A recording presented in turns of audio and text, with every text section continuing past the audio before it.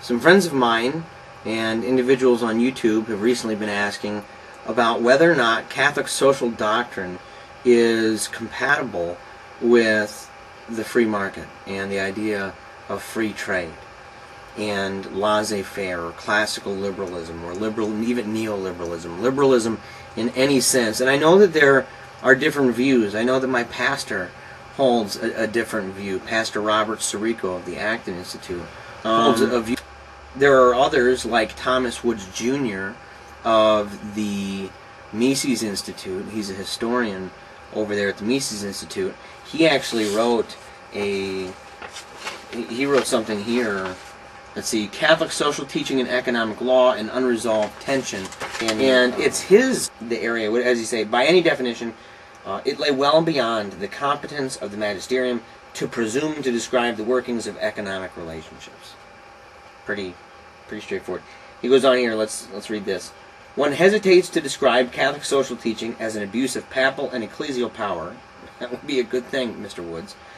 But surely the attempt to impose as moral doctrine, binding the entire Catholic world, principles that derive from the Pope's intrinsically fallible reasoning within a secular discipline like economics seems dubious. But the idea goes on here, Woods does, to say, at the very least, it appears to constitute an indefensible extension of the prerogatives of the Church's legitimate teaching office into areas which it possesses no inherent competence or divine protection from error. In other words, no, keep your hands out of the economic cookie jar, okay? You popes should have kept your pens far away from the inkwell, because you've gone in an area you should have never gone in. You should have left it in the hands of folks like Mises and Rothbard.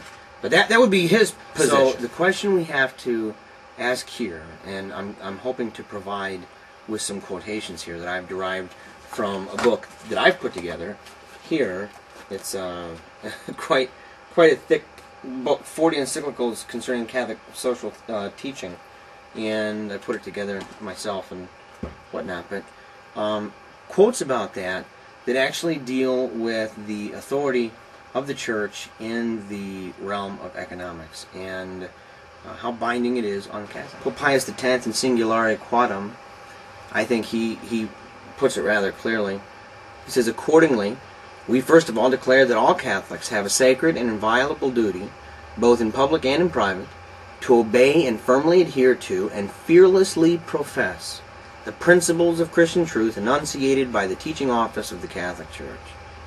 In particular, we mean those principles which our predecessor had most wisely laid down in the encyclical letter Rerum Novarum. Now, that's a far cry from allowing one to criticize Rerum Novarum for inadequacies or what they believe to be things that were said wrongfully. I think it's a little bit different. I mean, to obey, firmly adhere, fearlessly profess. I think that causes a problem for those like Thomas Woods. Pope Pius XI in Quadragesimo Anno, he says this, that principle which Leo XIII so clearly established must be laid down here at the outset, namely, that there resides in us, when he's talking about the Roman pontiffs, the right and duty to pronounce with supreme authority upon social and economic matters.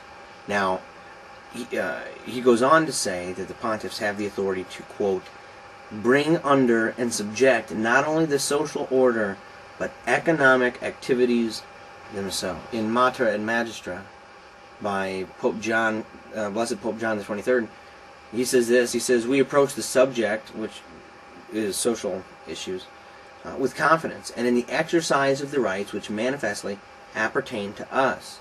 And in number 218, he says the validity of the Church's social teaching admits of no doubt. He declares that, quote, when the hierarchy has made a decision on any point, Catholics are bound to obey their directives. So this isn't a pick or choose. It's not an issue of, well, can I pick this? Do I have to obey that? I know the Pope said so.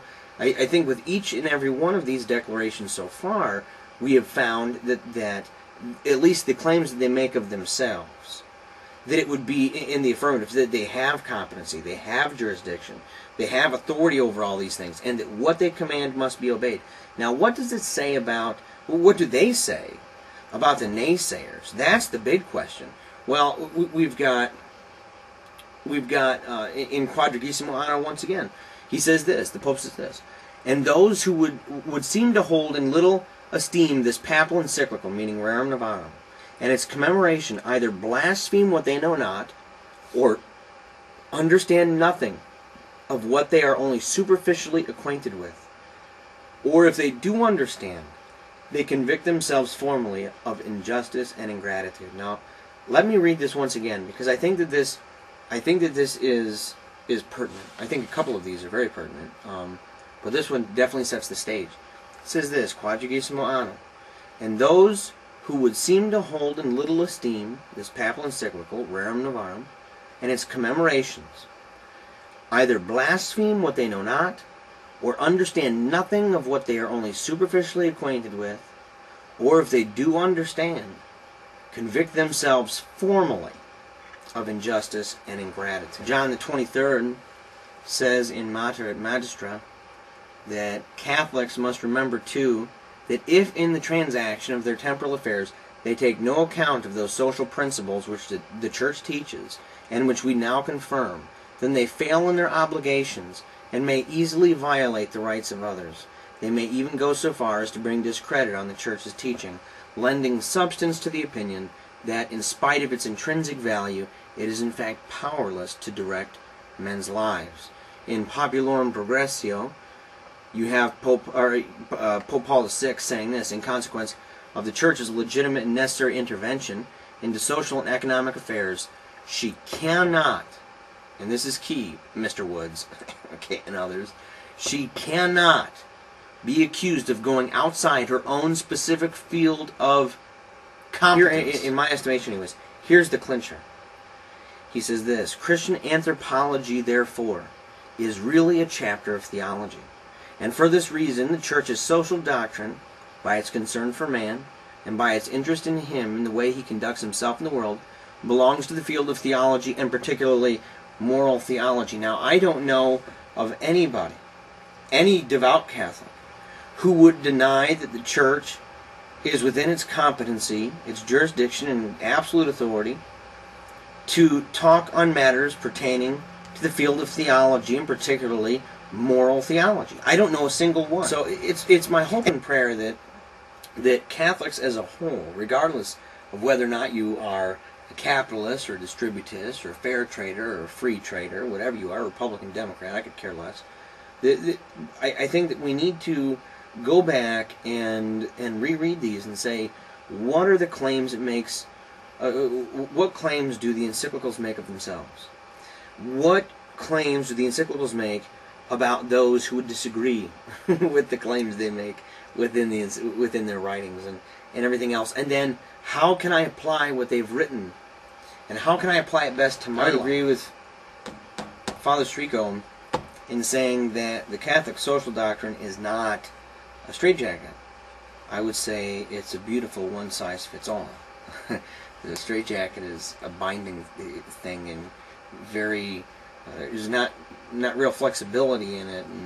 And Catholic social theory definitely allows for flexibility, but more importantly, a straitjacket is a form of imprisonment, whereas Catholic social doctrine is a form of liberation. It's a form of liberty and of justice. And I think that I'll end it with a quotation by Pope Pius XI in his encyclical dealing with atheistic communism. And he says this. He says, this doctrine is equally removed from all extremes or error and all exaggerations of parties or systems which stem from error. It maintains a constant equilibrium or truth and justice, which it vindicates in theory and applies and promotes in practice, bringing into harmony the rights and duties of all parties. The Church does not separate a proper regard for temporal welfare from solicitude for the eternal. Thus, even in the sphere of socioeconomics, although the Church has never proposed a definite technical system, since this is not her field, she has nevertheless clearly outlined the guiding principles which, while susceptible to varied concrete applications according to the diversified conditions of times and places and peoples, indicates the safe way of securing happy progress of society.